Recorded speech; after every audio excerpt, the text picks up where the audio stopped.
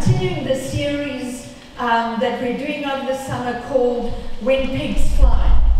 And really what we're looking at is taking our impossible situations into the possibility of God.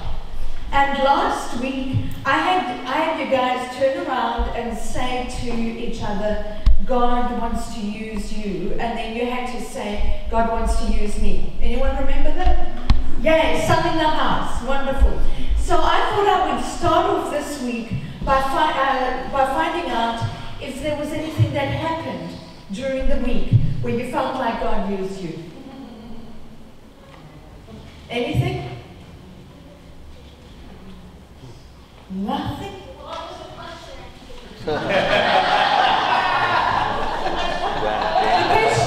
Last week we had this moment where I had people turn around and say, God wants to use you. And then you had to say about yourself, God wants to use me. So maybe we'll start with that right now. God wants to use me. You want to say that? God wants to use me. Right? Was there anything that happened during the week where you encouraged someone or you prayed for someone? So now I'm hearing, of course, yes. Do you think it's possible, it's in the realm of possibility that God used you in those prayers and in that encouragement at all? Yes. Roxanne, you want to share something in life? I do, but you know, everyone's been praying for my sister-in-law's sister. So when I was gone, she had a miracle happen, and it's because we were praying. It's us that prays, because they don't have that faith that we have.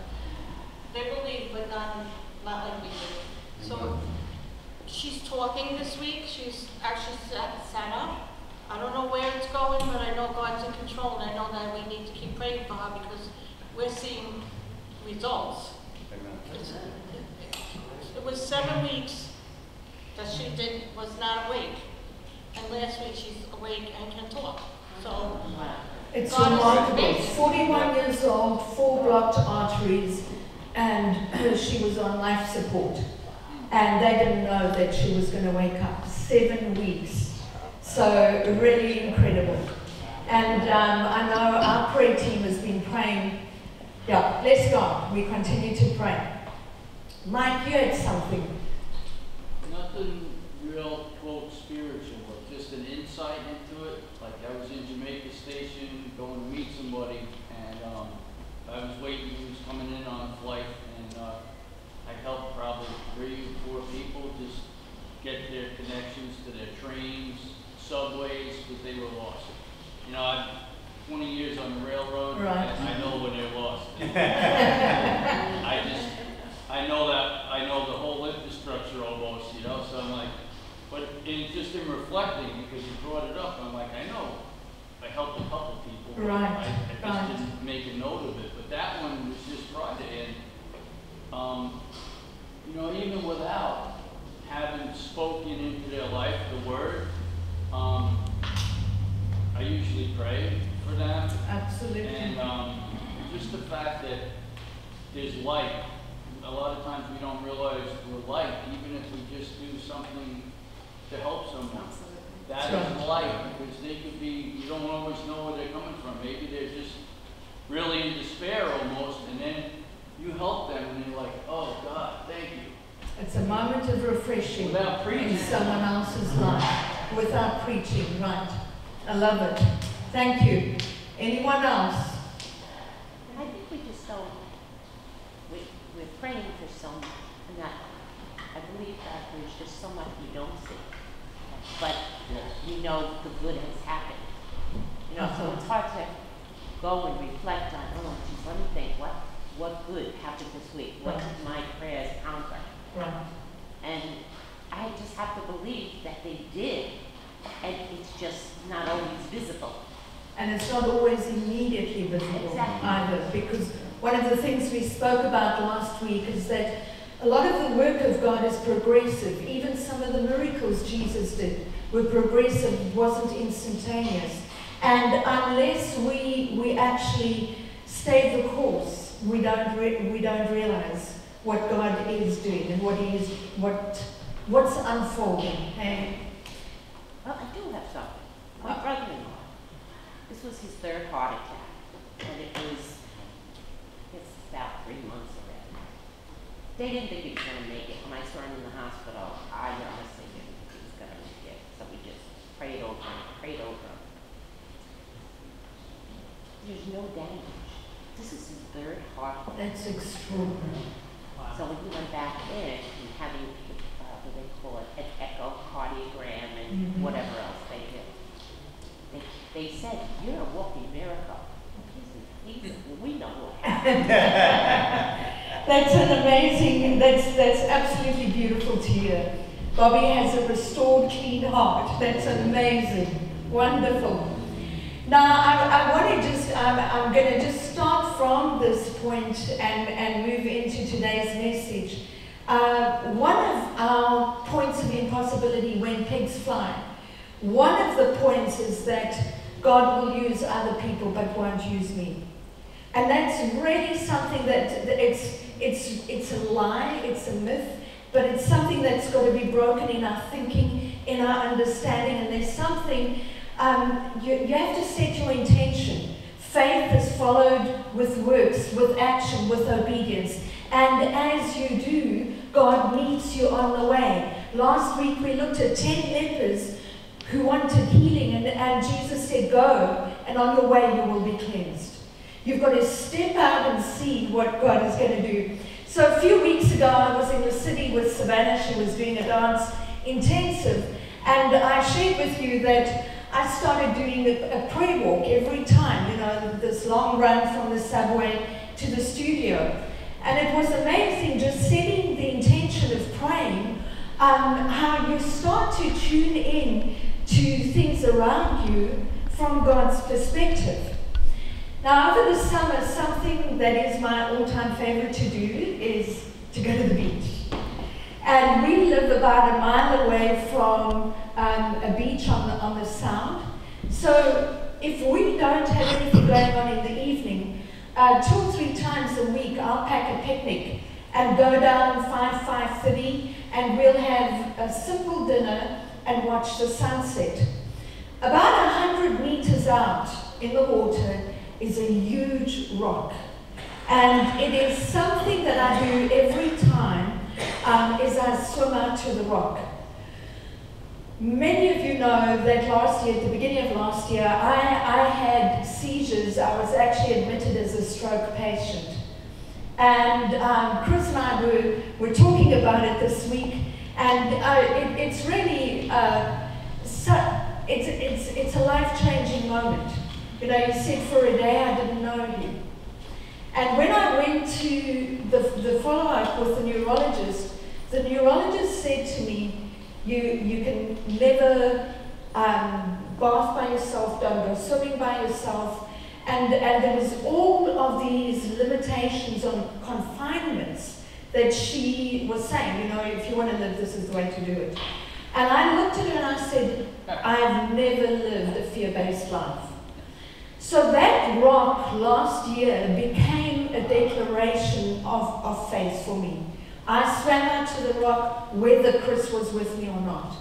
And I just made that. So this year, I'm taking my swimming to the rock is now, just like I do prayer walks, I do prayer swims.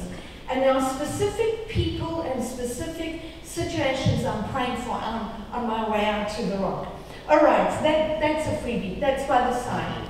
So last weekend was a very hot weekend, and we went down for a swim at lunchtime Saturday and in the evening again. I got out onto the rock, and you've got to stand. If you see me cut up in the summer, it's because I'm climbing up on barnacles. So I climb up on the rock, and there's another woman standing on the rock. And we end up talking. She asked me what I do. And she asked me a very interesting question. She said, do you love all people? Because my sister is one of those Christian nuts. And she's got a lot of rules about, I said, we love all people. And I thought, how amazing. I'm standing on the rock, talking about the rock. So that evening we go out again, and both Chris and I are on the rock, and two young guys come up and join us on the rock. And the guy's got a tattoos on his chest. Without him, I am nothing. So I looked at him, I said, I mentioned a scripture, and it turns out he's a pastor from the city in New York, called Church NYC, a church in Times Square. And they had come out for the day, they were going back to go to service the next morning. So I just said, well, if you need a crash pad, come and stay with us. We've reached out to them. But when you open yourself to be user-friendly in the hands of God, there are just many moments in your life that, because you wake up to God, God begins to show in simple ways, like helping someone who's lost on the subway, like encouraging someone who's standing on a rock wondering if all Christians are nuts. Well, probably in different ways. But I would encourage you that God has a special plan. He has specific instances where He's just waiting for you to wake up, tune in, because He wants to work not only in you, but through you. So in John chapter 2, we read of the very first miracle that Jesus performed. John 2 verse 1.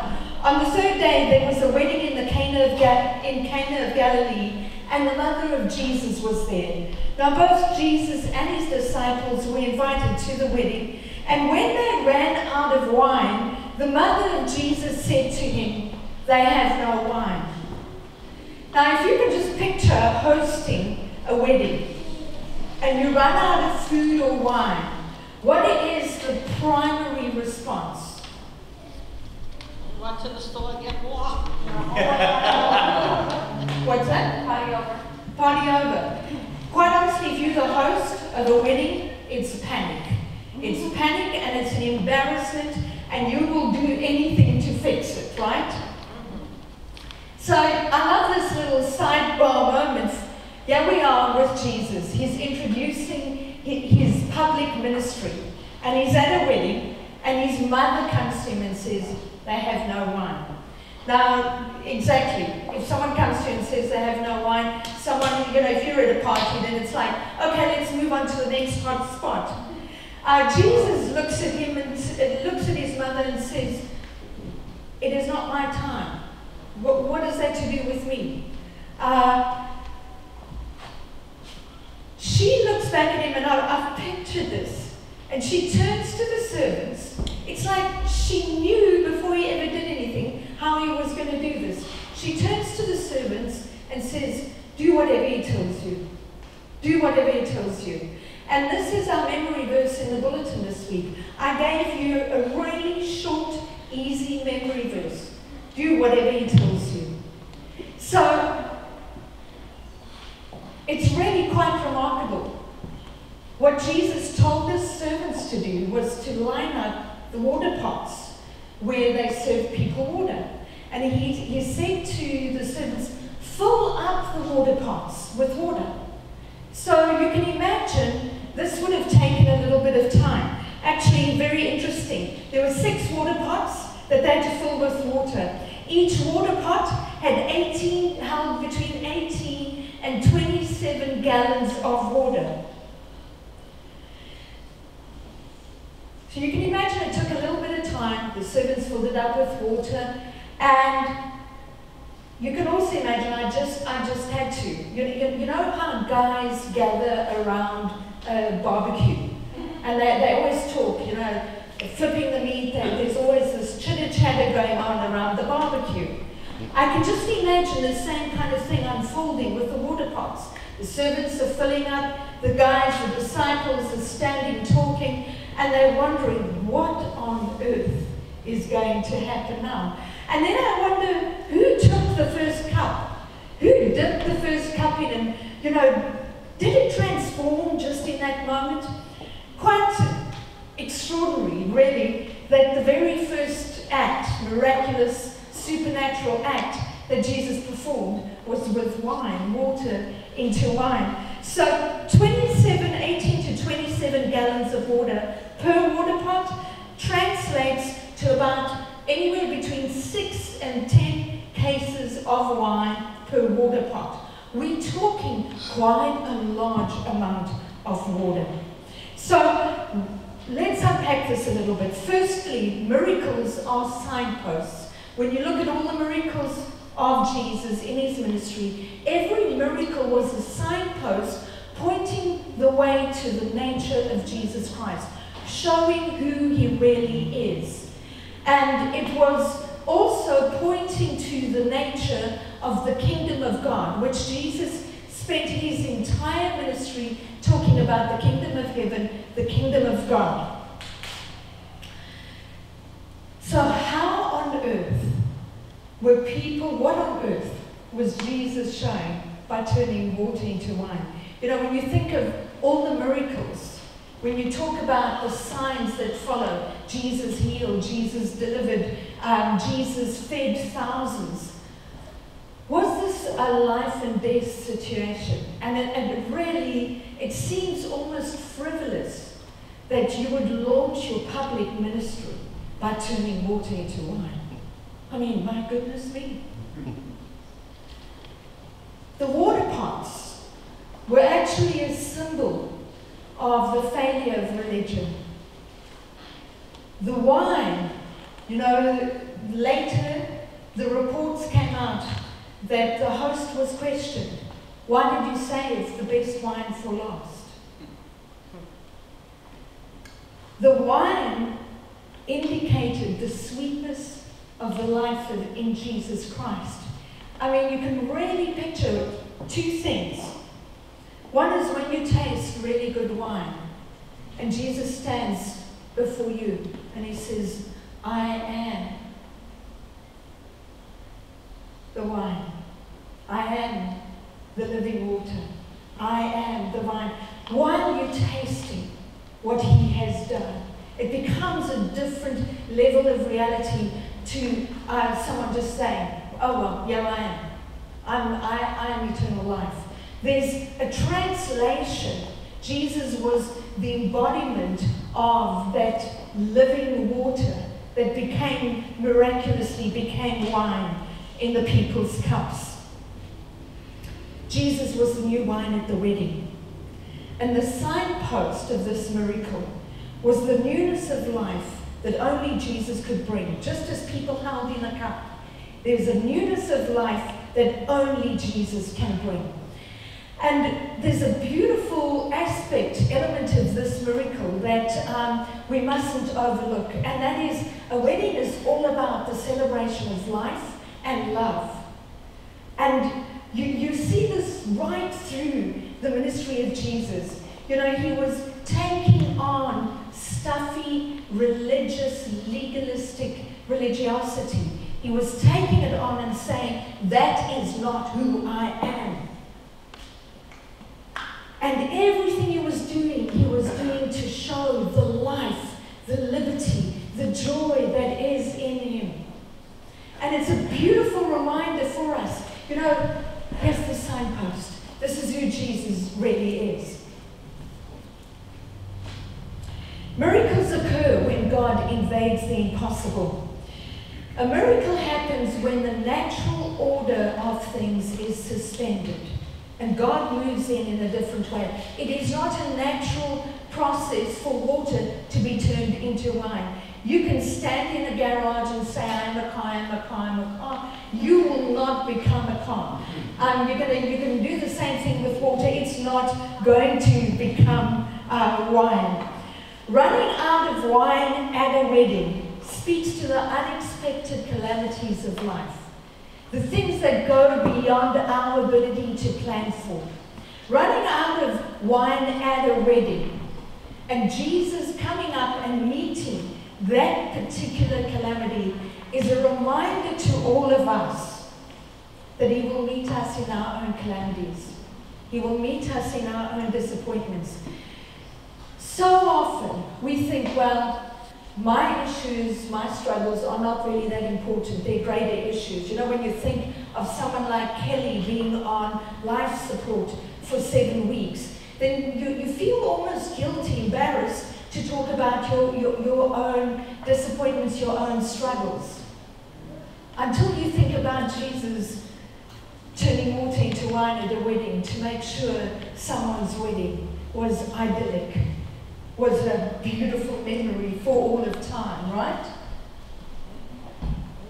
So the insight from this miracle is that our struggles are God's opportunities.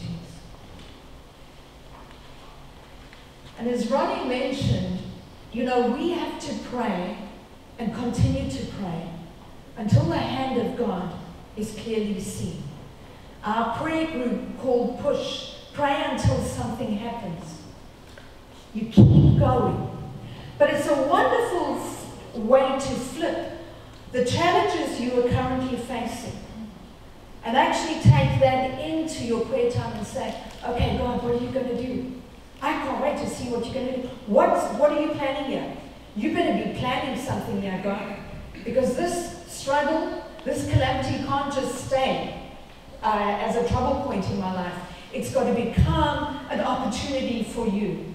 And I had mentioned this a few weeks ago, and I just want to put it back in your thinking. Never put a period where God has a comma. Never say, well, this is over, this is it, this is done. I'm washed up, it's over and out. Never put a period where God has a comma, because His ways are not our ways. His timing is not our timing. We'd love to fix that very often, but don't lose the plot. Wait on God's timing. Wait on God's timing. So the other interesting thing with this miracle is that Jesus could have spoken and said, water, let there be wine. But instead He had the servants of the house fill up the water pots. And this to me speaks of the fact that they had to enter into the work Jesus was going to do. You know, it's one thing to have water pots filled and you dip your cup and there's wine. It's another thing to see people come and fill up, take the time to fill up these 6 water pots, to take the time and the labor. And there's something very important for us here, is that some work of God will only happen as we enter into the work of God with Him. Some works of God will only happen when we participate with Him. So there are some people who are waiting for a healing. They are waiting for relief from disappointment, from broken hearts, that will only come as we put our hand in the hand of Jesus and we partner with Jesus and say, I might not have the words, but I'm going to go, I'm going to speak, I'm going to pray, I'm going to encourage, I'm going to build up. Are you starting? I don't want you to be comfortable today. I want you to get hungry to see what God can do as you say yes to work with Him. So very simply, today, let's make room for the miracle that God wants to do. And first of all, I want to look at Isaiah 54. To make room for the miracle, first of all, you need to increase your expectation in God. Isaiah 54 verse 2 says, enlarge the place of your tent. Let them stretch out the curtains of your dwellings. Do not spare, don't hold back. Lengthen your cords and strengthen your stakes, for you shall expand to the right and to the left. And this is a prophetic word, but in the word it says clearly, you go and enlarge the place of your tent. Don't expect God to come in and do everything. You and I have to get hungry for more of God. So making room for the miracle to unfold in us as a church community, to unfold through our lives in the communities that we touch, we need to increase our expectation in God. You know, James says, James 4 verse 2, you have not because? Yes. Come on. We've got to get into the face of God a bit. We've got to actually learn to ask because we have a good, good Father. Increase your expectation in God. There are three steps here. The one is to assess honestly where you're at in your faith walk. We came to the table, we examined our hearts. There's work that God wants to do in us. Clean us out, work us over, so that we are more user-friendly in His hands. Some of us, we have to assess, we only have a little faith. But that little bit of faith in the hands of God, he who has faith as small as a mustard seed can do what? Can move mountains. That's right. Can move mountains. It's not about you. It's about how you partner with God. Now, while we're talking about water into wine and assessing our own lives, I can't help but think about some recovery work. We all have habits that we need to examine, right? We all have habits that we need to take a healthy evaluation and assessment. And even if you are perfect, and I'm sure there's some really amazingly perfect people in the house, I just don't know one. so what happens is we start with good intentions, and then your good intentions can get lost on the way to the refrigerator, right? Your good intentions are probably really good when the refrigerator's empty. It's so much easier to fast when there's nothing in that fridge, right? Come on, guys, help me out here. So, if we're going to increase our expectation in God, we've got to have a very honest, vertical relationship where we open up our lives to self-examination and examination by God. Because He wants to use vessels that are pure. And I can take steps, I can take action steps, but only God can come and cleanse the heart to bring something beautiful out of our lives. To make room, increase your expectation in God. First of all, assess honestly where you're at. Secondly, ask God to create an expectation in you. And it's a very simple prayer to take into the week. Lord, make me hungry for more of you. Make me hungry. Make me hungry. You've heard this from me. I pray this over you. I speak this over you with great love and great respect. May you have no peace until you start stepping out in what God has for you to do. May you have no peace until you start doing what God has for you. And that's spoken as a well-intentioned blessing over your lives. So assess our lives, ask God to create an expectation, and thirdly, allow the Holy Spirit access in your life. Open up to the Holy Spirit, because it's not by might, it's not by power, it's not just by will and intentions, but it is by the power of the Spirit of God that these things become possible. With man, this is impossible, but with God, this is possible. Not by the power of one, not by the might of many are these things possible, but by the Spirit of God. So, how do we allow access to the Holy Spirit? You do have to take time to declare your intention. You do have to take time to open yourself to the Spirit of God. Simple prayer, a simple declaration. Holy Spirit, come. Holy Spirit, have your way. It means you have to actually extend your understanding of who the Spirit is. The teacher, the comforter, the guide, the parakletos, the one who is like the guide dog leading a blind person. And don't we all just stumble and fall sometimes, unless we have the wisdom and the insight of the Holy Spirit? Increase your expectation, and the second aspect of making room for the miracles that are still to unfold comes from the mother of Jesus. Do whatever he tells you to do. Do whatever he tells you to do. So instead of spending hours asking, oh God, is it you? Should I do this? Step out in faith and see how God shows up. Do whatever he tells you to do. Some simple thoughts here. It means we need to cultivate an awareness, a mindfulness of God's presence in everyday life. You know, if you go for a walk on the beach, if you're a beach lover, or in the woods, you can't be in nature for too long without thinking about the author of all of this.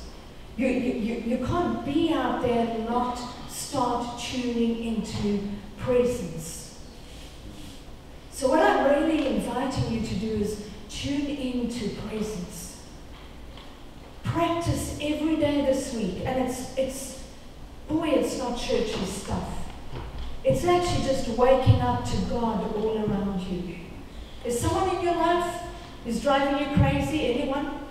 Got anyone driving you crazy? What you do? I saw one couple raise hands. It's not each other. I'm not looking at anyone. What you do with that one person is you start looking for the Jesus in them. God help you. But when you start looking for the image of God in that person, you're going to find something of God. You're going to find the grace to love, to forgive. When we begin to look for the image of God, we are made in the image of God. Some of us need a little bit more editing than others. Cultivate your awareness to God. Recognize his promptings. Well, is God telling me, do I reach out and encourage this person? Does it really matter if you reach out and you encourage someone and they're in a great place and they don't need the encouragement? Does it really matter if you missed it? You hear what I'm saying? The more we step out in faith, what happens is, as you set your intention, just like my swimming to the rock, I'm praying for specific people. When I get on the rock, I'm ready to talk to people about Jesus. Why? Because I've been talking to him. So there's something that's very natural that unfolds.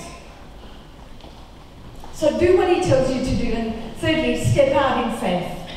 And we know the scripture, Hebrews 11, verse 6. Without faith it is impossible to please him. For he who comes to God must believe that he is, and that he's a rewarder of those who diligently seek him. So as you step out in faith, God is going to reward you. As you step out in obedience and say, okay, this is what God has called me to do. And you step out, you may not feel like holier than thou. You may not feel like you've got it all together. You don't need to. Step out in obedience, God is going to meet you. Last week we looked at the scripture where Jesus called disciples to be with him, and he called his followers to heal the sick just like he healed the sick, to deliver people from demonization just like he did. He is our way maker, and we are to follow in his way. So you are instruments in the hands of the living God, that he is sharpening, that he's positioning to use, to work mightily through you. So I want to finish today by asking you to turn to the person next to you and say, God wants to use you.